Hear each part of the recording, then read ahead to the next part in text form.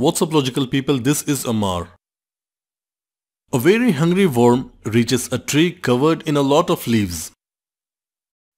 The worm eats one leaf and goes away. On the next day, that's day 2, the worm reaches the tree again and this time it eats twice the number of leaves it ate on the previous day. So it eats 2 leaves on the second day. Then on the third day, it eats 4 leaves. On the fourth day, it eats 8 leaves, and so on. On day 30, it eats the corresponding number of leaves for this day, and all the leaves on the tree are finished on this day. On which day did the worm finish exactly half of the total number of leaves? Pause the video and think logically.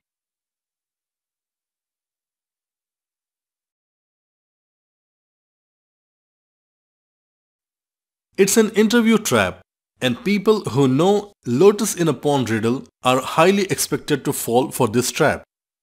So if your answer is 29th day, then you have been successfully trapped, because 29 is an incorrect answer. The correct answer is indeed very surprising.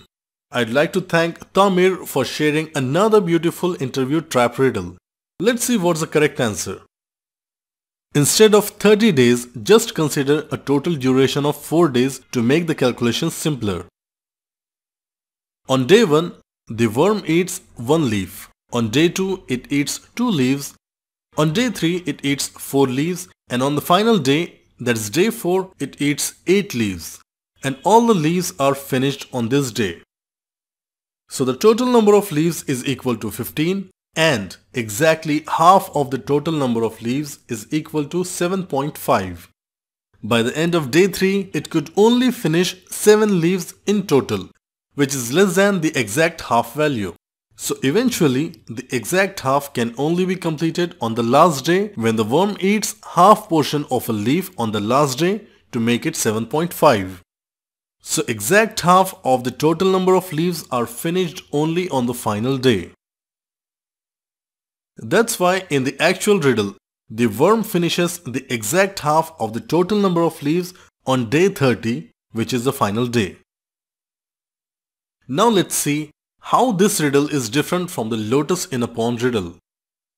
In the lotus riddle, the lotus is in the middle of a pond and it doubles in size every day.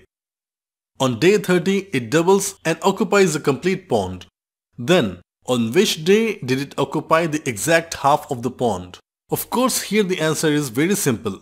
That is the day before the final day, and that's day 29. If you analyze the two riddles carefully, you'll find a key difference between them, which leads to completely different answers. And the difference is that, in the case of lotus riddle, the lotus is already existing. That means it has an initial size. And it starts to double itself right from the day 1. Whereas in the worm riddle, it's not doubling its appetite from the first day. Rather, it simply eats just 1 leaf on day 1 and doubles it from the second day onward. As you can see, both of these riddles are quite similar, except for the additional component in the lotus riddle that represents the initial size of the lotus. So in the case of lotus, the exact half can be reached just 1 day before the final day. Whereas in the case of worm, up until the last but 1 day, the count would always be short of a fractional value of 0.5. That's why, to achieve the exact half of the total count, the worm must come to the tree on the final day.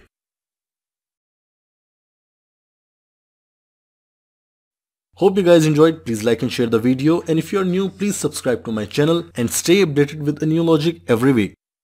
Till then, give a try to these interview riddles. Also check out aptitude problems on my channel Logically Yours.